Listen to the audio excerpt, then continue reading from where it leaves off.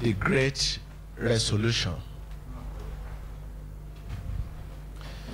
I will take my reading from the book of Joshua 24. Let me read verse 15.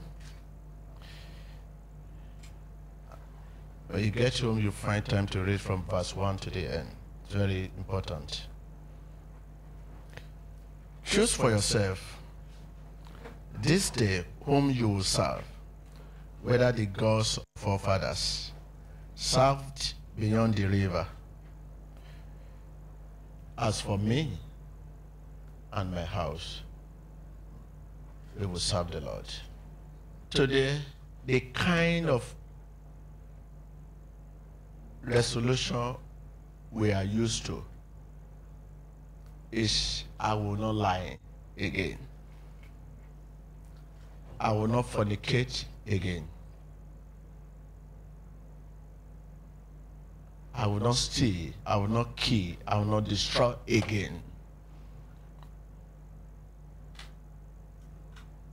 But this resolution can only stand for a moment because the fundamental resolution we have failed to make. This is why we are here. We enter the new year determined to get it right. Before we know it, we have missed the mark. That is, we have sinned. We continue to make a new resolution. Happy New Year, I will not fornicate again. Happy New Year, I will not lie again. Happy New Year, I will not smoke again. Happy New Year, I will not do this again. Happy New Year, I will not do that again. Next year again. Happy New Year, I will not fornicate again. Happy New Every year, Happy New Year. And Jesus is the same. Yesterday, last year, this year, and the year to come. What is new? This is so because we have failed to make the great resolution, which is the decision, the choice to make God's way the standard for our lives. You have to make a choice. You cannot sit on the fence.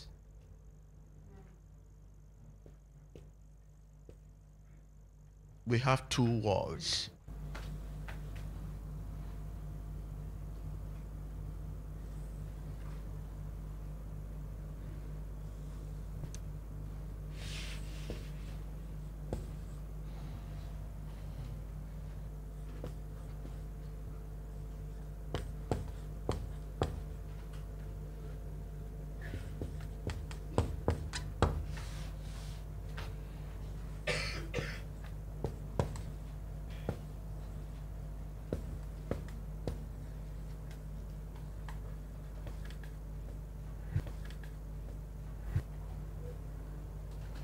Here is Mr.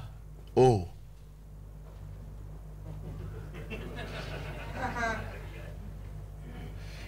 You are not here and you are not here. The practice here is truth, which is goodness, love, kindness, and self-control, and so on and so forth. Here, hatred, evil deeds,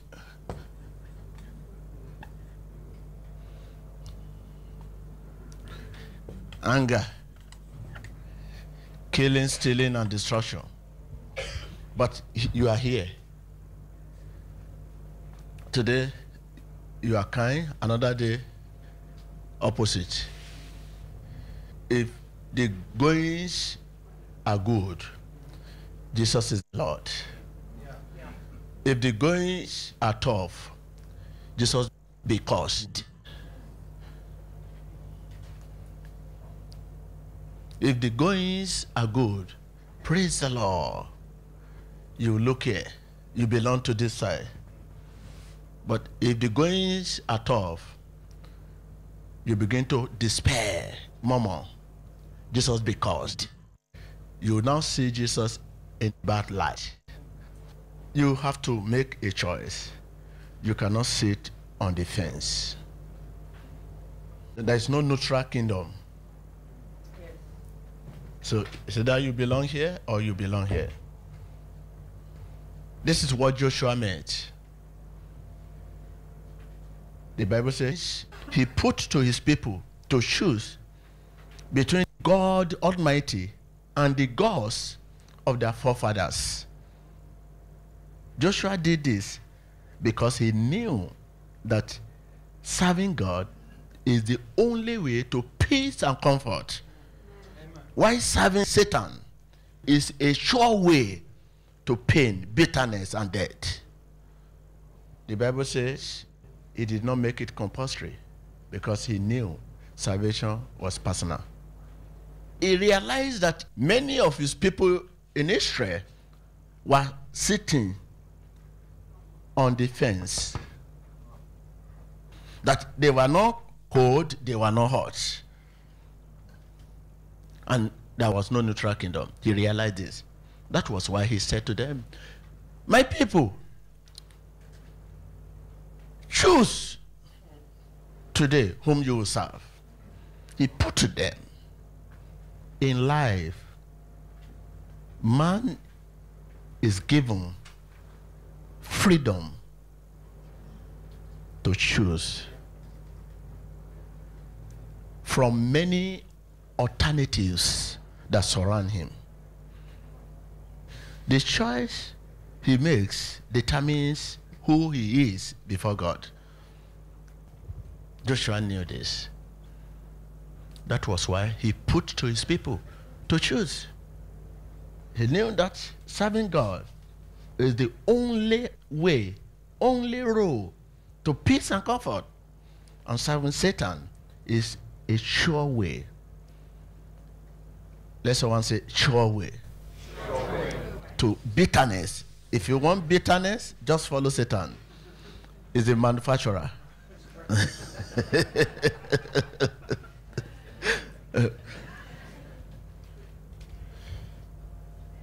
You want peace and comfort?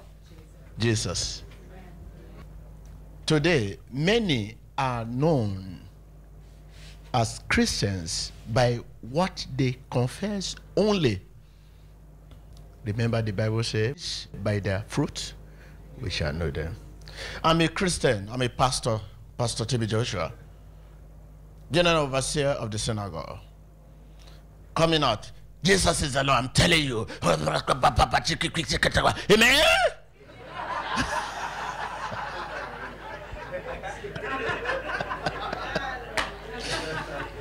I'm telling you, you must obey God. Hallelujah! Many are known by what they confess, by what they preach, by what they teach only. But the Bible says, by their fruit we shall know them. These are people the Bible refers to as impostors.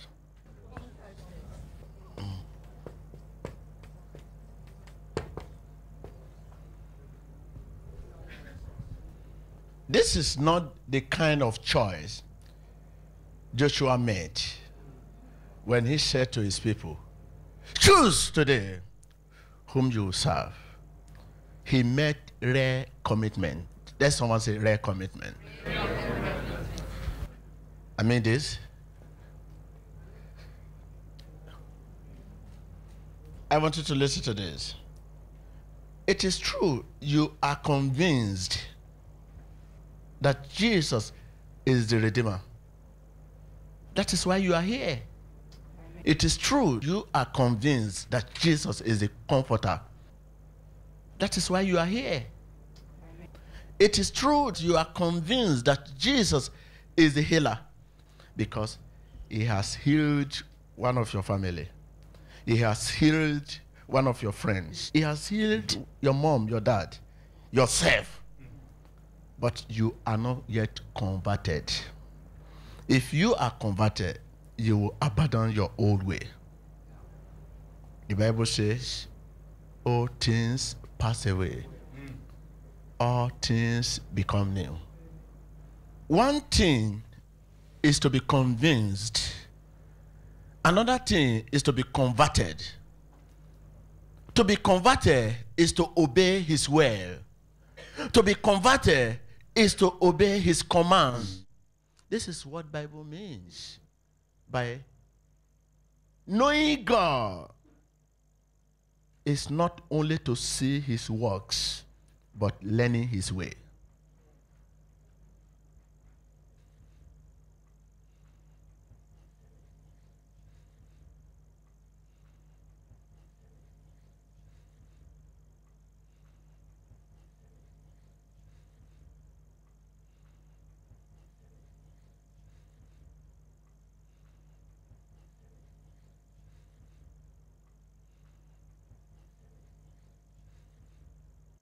Knowing God is not only to see his works, but learning his way.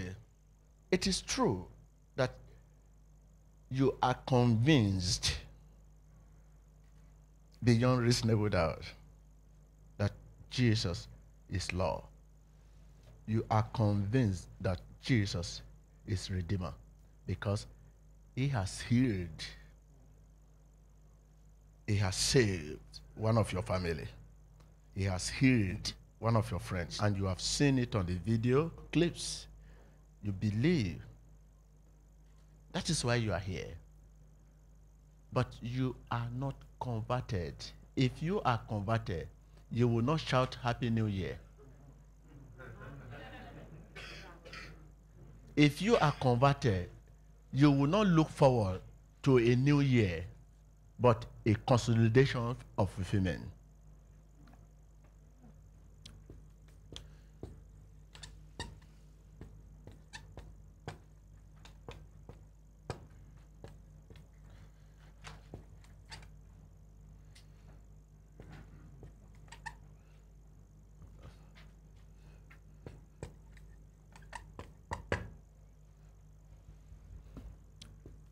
A consolidation of fulfillment.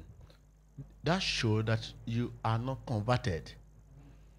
Everyone shout, Happy New Year. What is new?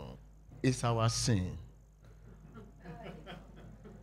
Our failure to keep our resolution makes year new. You can make it new, old. To be converted is to obey his word, his commands. Many of us here today are only convinced about Jesus, but not converted yet. Jesus is looking for those who are truly converted, not those who are merely convinced. If you are going to serve the Lord, be prepared, because anything close to Jesus receives attack. Tell your neighbor, if you are going to serve the Lord, be prepared, because anything close to Jesus receives attack. I mean, if you are going to serve the Lord, be prepared for times when you will be put to the test. When trouble comes, keep calm and be determined. When sickness comes, keep calm and be determined. When trial comes, keep calm, be determined. Because there's God's appointed time. A time for trials and a time for victory. If you are only convinced about Jesus, what you see, what your circumstances look like, could be circumstances of natural birth, could be sickness, could be poverty, could be whatever you are facing, could be natural circumstances of failure, whatever can affect your relationship with God. If you are only what? Convinced about Jesus. This is why many people, when they are not healed, they begin to see Jesus in the bad light. They begin to see the prophet in the bad light. Say, are you sure he's the man of God? In fact, what I heard, I begin to believe what I heard about him. When you are healed, prophet is good. Today,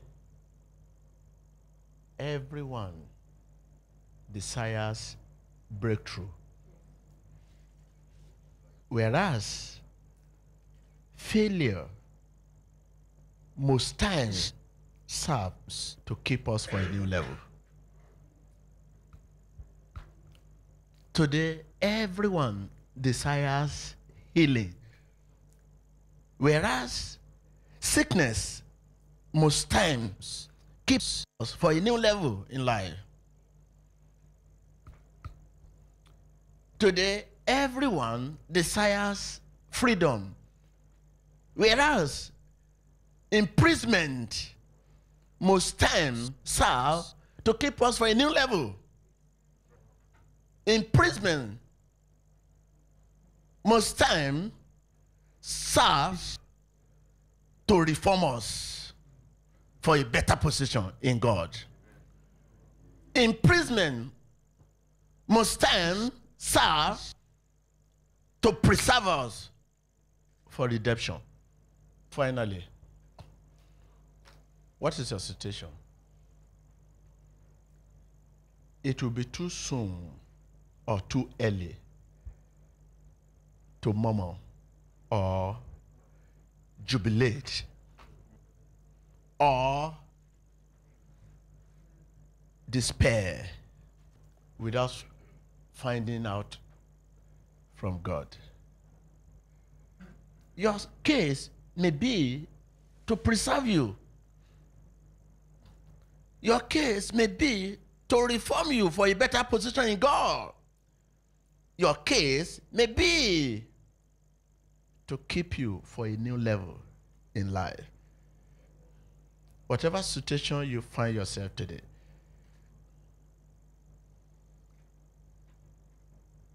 do not allow it to dictate the direction of your prayer. You have a headache, you begin to say, heal me, heal me, heal me, heal me, heal me, heal me. Whereas that headache is to keep you for a better position. Remember Paul Apostle. The thorn in his flesh, 3 times he went to God, heal me. Each time God said, my grace is sufficient for you. He was a man of God. He was a man of the truth. Here is a man that was converted, but you are still convinced. But Paul Apostle was converted, but you are not converted, you are convinced. But if not because he was converted, he would have done what you are doing today. Because each time you say, God heal me, and God is not answering you, you abandon your faith. The pain you have in your stomach is not unto death, for the glory of God.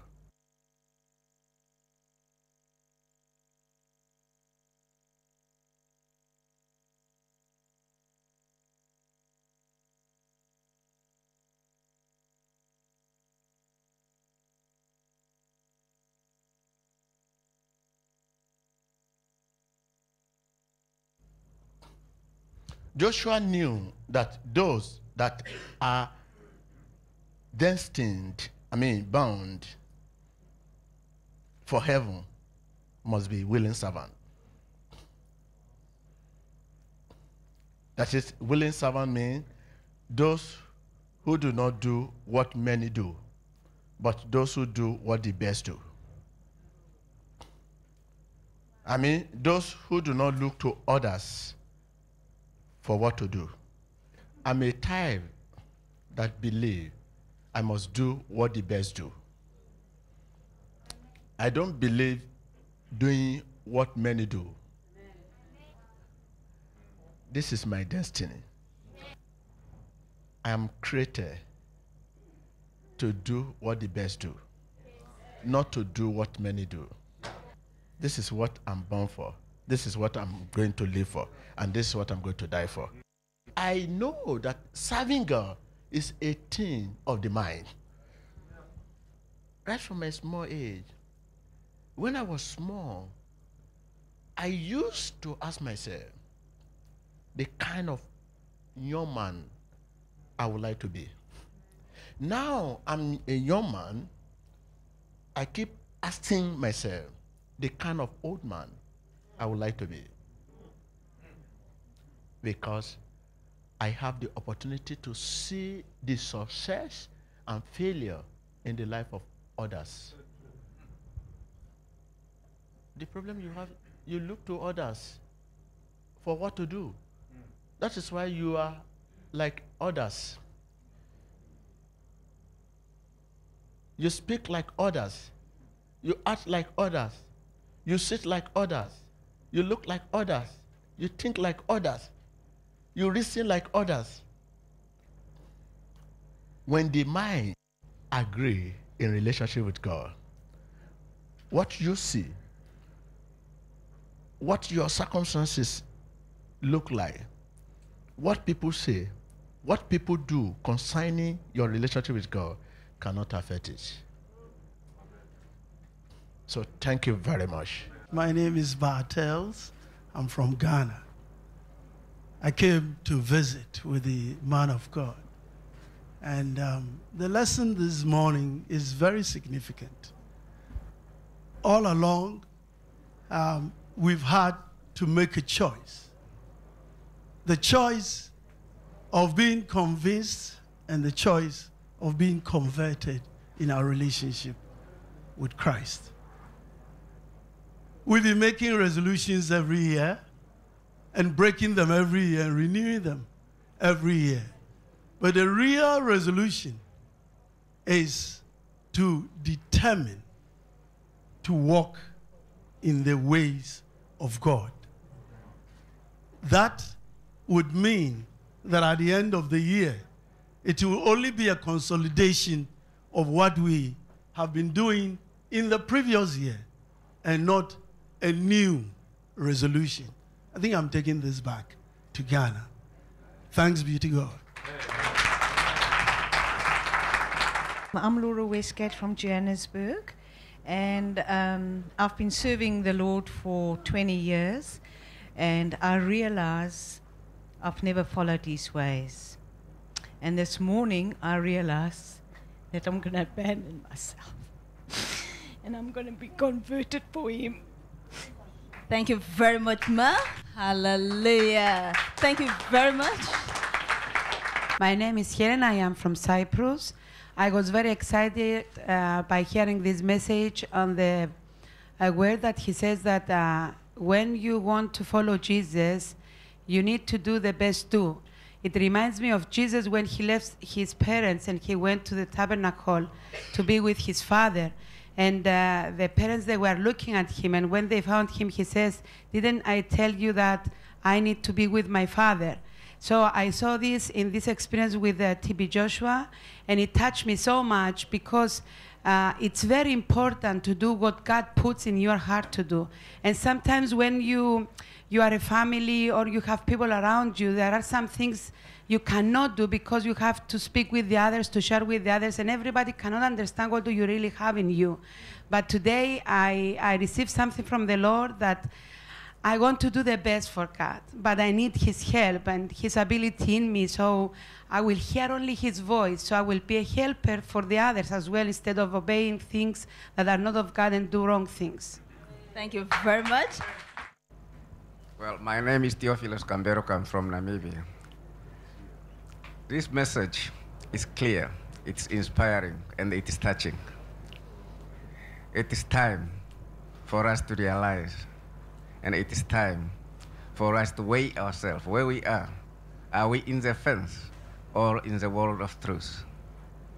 All in all, let us dedicate ourselves with willingness to serve Jesus. He's the only solution to all our problems we have. Amen. Amen. Hallelujah. That's a message of hope, a message of truth for everyone out there. And I believe you have something to say? My name is Pastor Cynthia Rendo from Botswana.